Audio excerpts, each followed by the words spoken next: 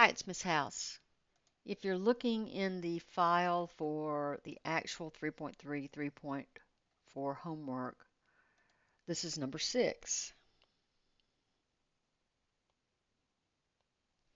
They give us a function named n of p, where n stands for the number of cells based on the price. They tell it is 90 minus 4p squared. They also tell us that the price fluctuates between $1 and $4. So we're not talking about any price range, only prices between $1 and $4. Now, they want us to examine what happens as the price increases. So they want us to look at first the average rate of change. And of course, the average rate of change is the same as the slope, and that's our f of b, y number 2, minus f of a, which is y number 1, divided by b, x number 2, minus a, x number 1. So we're looking at what's happening between 2 points, a and b, and their values, f of a and f of b. Okay, so, and you can just think of that as x1, x2, y1, y2. They tell us that they want us to take a look at it when the price is going from $2 to $3. So this is going to be our b, that's our second x, and this is going to be our a. So we have to calculate f of b, that's 90 minus 4 times 3 squared. So 90 minus 4 times 9, that's 90 minus 36, which is 54. F of A, that's when the price is $2. That's going to be 90 minus 4 times 2 squared, or 90 minus 4 times 4, 90 minus 16 is 74. So at this point, our average rate of change, or our slope, becomes 54 minus 74 over 3 minus 2.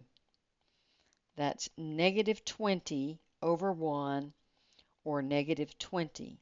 So as the price changes from $2 to $3, the number of boxes of nails goes down by 20. So it decreases by 20. Now the next thing they want us to look at is the instantaneous rate of change. And this is our limit as h goes to 0 of f of x plus h minus f of x all divided by h. So instead of looking at between 2 points, like we did before, here, and we're looking at 2 points, we're looking only at 1 point, so that's going to be the slope at an instant, or the slope of the tangent line. So we need this formula, because see, the second point was over here, a distance of h away, and what we're doing is we're moving this point back till h gets to 0, and we're right there at that one instant. Okay. Now, our formula is n of p is 90 minus 4p squared. And I think we've done enough of these by the long method. That's this method here. Okay, the definition method. I shouldn't say the long method, it's the definition method. But there is a shortcut for doing this. So I'm going to go ahead and show you the shortcut so you can from here on out, every single problem you do, just do the shortcut. Okay? And there's different kinds of shortcuts for different kinds of functions. So the first thing is we're going to call it f prime of x. Now this instantaneous rate of change is also known as the derivative, and we use this notation f prime of x to mean the derivative of f, right? The original function. So if f of x equals c, a constant, f prime of x equals 0. So hopefully that kind of makes sense. If the number's constant, it can't change. So its change, the derivative, its instant change, its change at an instant is 0 because it's not changing. It's staying the same all the time. Okay. If f of x equals x to a power, okay, so p equals an exponent, and it can be any real number, okay? No limitations on what that number can be. Then f prime of x is the power times the base to the power minus 1. So if I have something like f of x equals x squared, f prime of x equals 2x to the 1, because I'm going to multiply my power in front and reduce this exponent by 1. Now, that's a lot shorter than doing f of x plus h minus f of x over h. Right? Look, if our function is f of x is x squared, and we have to do f of x plus h minus f of x over h, and then we have to take the limit as h goes to 0, that would be f of x plus h would be x plus h squared is x squared plus 2xh plus h squared. Then we would have to subtract the original function f of x, so I'd have to subtract the x squared. That would give me 2xh plus h squared. Then I would have to divide everything by h. Divide by h. That would give me 2x plus h. And now I take the limit as h goes to 0 of 2x plus h, and look what happens. That's 2x plus 0, which is 2x.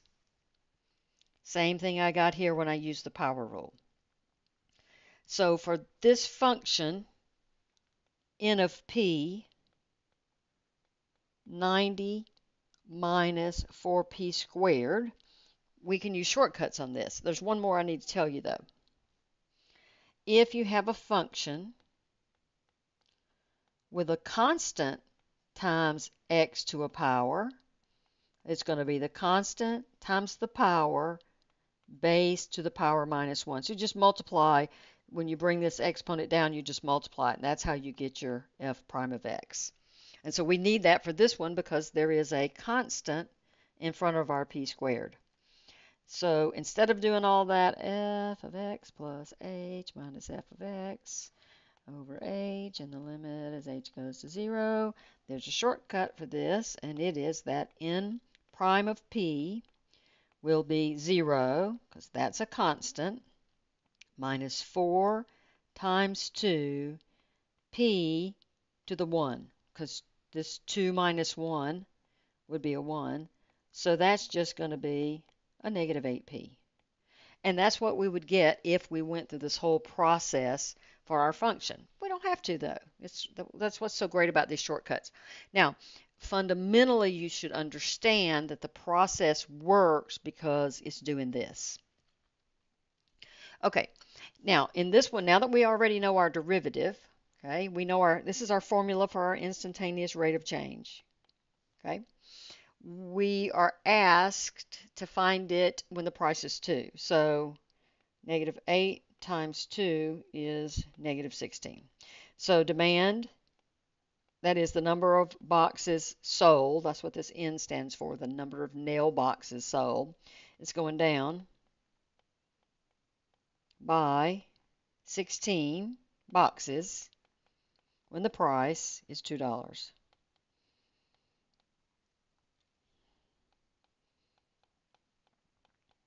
Okay? And then they ask us to do it for 3. So negative 8 of 3 is going to be negative 24. So the demand is going down, right, by 24 boxes when the price is $3. So they ask us to come to a conclusion at the very end of this. Now, this conclusion, I think, will seem logical to you. As the price of something goes up, fewer and fewer people are willing or able to purchase it. So demand goes down. Now, this is not true for every single item. For example, if you're a parent who has a baby that has to have a specific type of formula, if that price goes up, you still have to buy that formula. However, if you're stopping by Starbucks and you're getting a coffee every day and it goes up by $1, you could say, "Nah, I can do my coffee at home, or I can just skip coffee, or I can have a Red Bull," right? So increases in prices typically will cause fewer consumers to purchase it. All right, so there's the sentence they ask us to complete says, as the price increases from $2 to $3, the demand, that is the number of boxes sold, decreases. And this is the average rate of change, because $2 to $3 we know both prices. It's not an instantaneous, it's the average. So this is what we did in part A. The demand decreases at the rate in part A.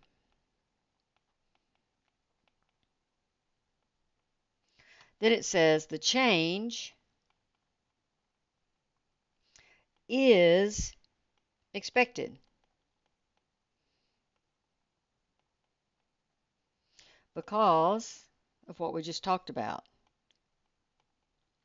Because customers are less willing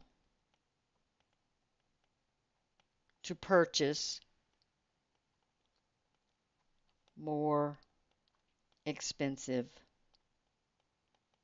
items. And in this case, we're talking about nails. So you can go get a different kind of nail at a different store, so your demand goes down if your price goes up.